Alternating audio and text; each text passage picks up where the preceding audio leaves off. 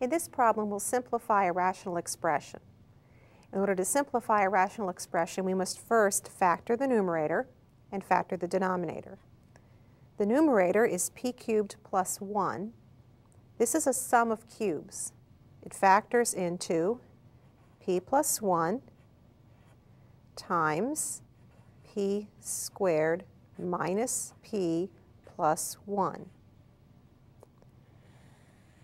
The denominator is a trinomial that factors, using some trial and error, into p plus 1 times p minus 2.